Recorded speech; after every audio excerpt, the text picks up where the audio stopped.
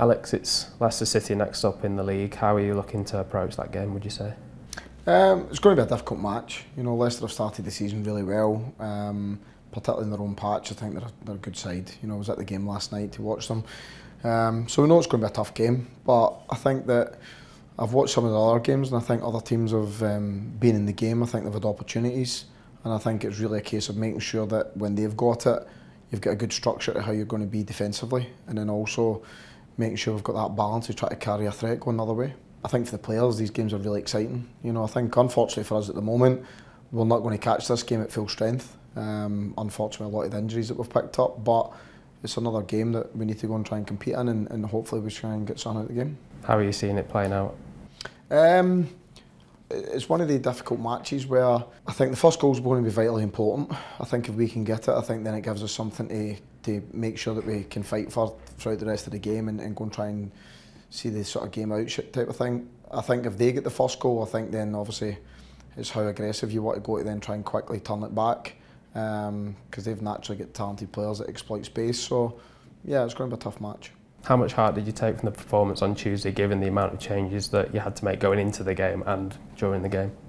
Yeah, I think that certainly Bristol's second half in the last game, I think just over the last couple of matches, I think both of them, effort and endeavour and all that you would hope and want for the players, I think they gave it in abundance. When you're tested, you find out bits about people and bits about players that you maybe didn't know beforehand. We had some good moments in the game. I think that the fact that our fans, a lot of them stayed back and sort of gave the players some appreciation in terms of what they put into the match, I thought was a really nice touch, considering we didn't get anything from the game.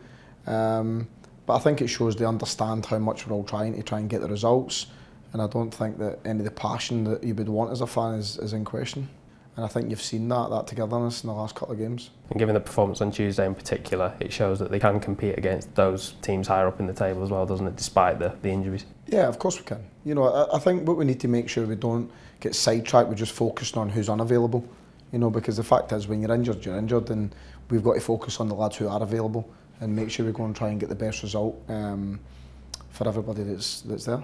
Is a positivity that you can take from this that some younger players are perhaps getting an opportunity a little bit quicker?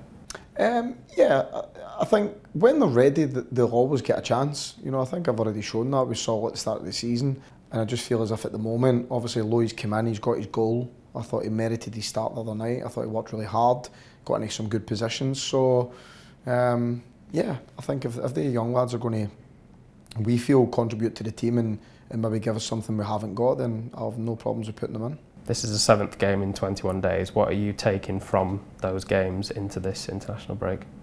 I think the break's coming at a good time.